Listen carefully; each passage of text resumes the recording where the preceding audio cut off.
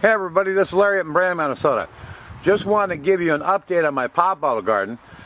It's getting towards fall. I harvested the red bell pepper, the Swiss chard out here, the lettuce out of here, cucumbers out of here, strawberries out of here, kohlrabi out of here, and now I've switched it over to some tiny Tim tomato plants because I want to try to take this system indoors this winter and be eating tomatoes at Thanksgiving and Christmas, okay? That's the plan anyway. But I got to show you why these are looking so absolutely healthy. I had started these in 3-inch net pots, which they grew great. I had left them in there a little too long than I should have.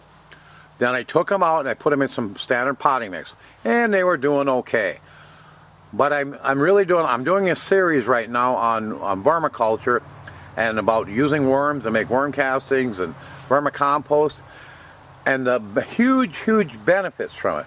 And I'll put a link to those videos underneath this and you can check it out.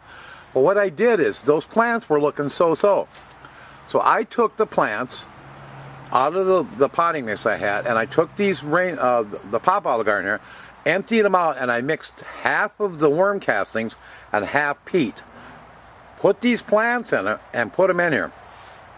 I came back in 4 or 5 days and looked at it, and this is what I came back to. The most vibrant green, healthy, just perfect, I can't find a bad leaf, a bad imperfection.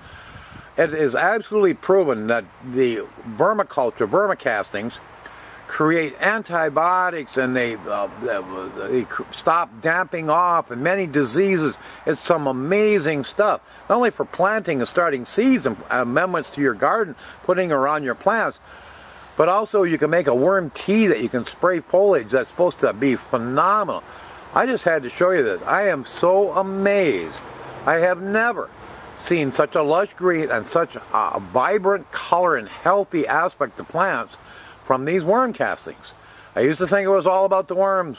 I was in the wholesale bait business. Let me tell you, it's a lot more than just the worms. The worms are great, but the result of what they give you a vermicompost that is in perfect. Why did I get such results in 4 to 5 days? Because by the time the worms break it down, that nutrient-rich fertilizer is plant ready. It's ready for the plant to take it up right now. It isn't like putting standard fertilizer, chemical or otherwise, on that has to break down and be used, or like your horse manure or cow manure, that organisms and stuff have to break it down for the plant to take it up. With this, by the time the worms get done with it, it is plant ready. The plants are ready to use it, and that's why the spectacular results in such a short amount of time. But I just had to show you this. I am so pumped about this, and I can't wait to try start seeds with this vermicompost, to dress my blackberry plants and raspberry plants and put it around all kinds, because if this does this to this, imagine what it does to everything else. But I just want to share with you, if you like this kind of stuff, guys, sure, subscribe to my channel. I'll keep you updated on all the different kinds of experiments, different things I do, and my ongoing series on vermiculture and worms and everything. I sure appreciate it. This is Larry up in Brandon, Minnesota. Ciao.